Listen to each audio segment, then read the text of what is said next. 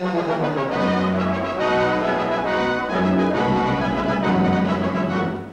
than 1 million acres are farmed in the broad Wairarapa Valley. This is grand sheep country, and to promote worldwide interest in New Zealand wool, the Wairarapa Federated Farmers are staging the first Golden Shears International Shearing Championship. Farmers flock to Masterton, largest town in the area, for the championship finals, and even the townsfolk are excited at the prospect of seeing Australasia's top shearers in action.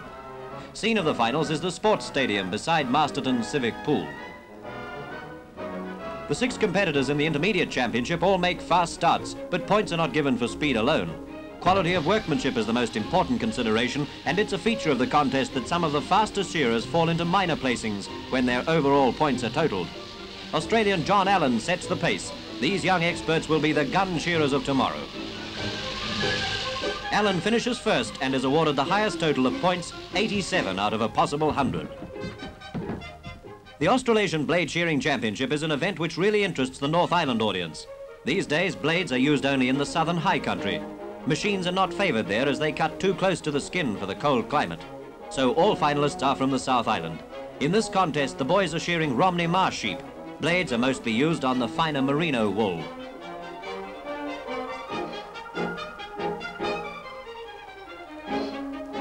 George Karaitiana, who has blade shorn 230 sheep in a day, wins the championship.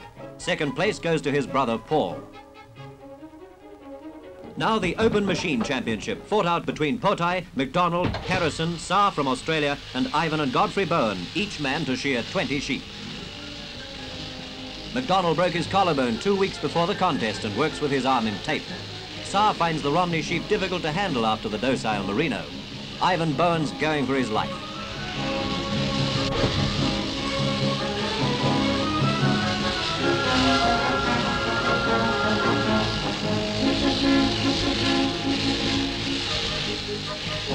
Ivan Bowen finishes a sheep and goes in for another.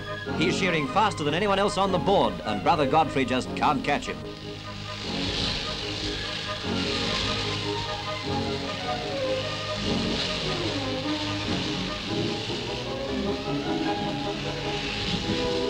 Ivan Bowen is first to finish and wins the title. He's shorn 20 kicking, protesting sheep in 26 minutes.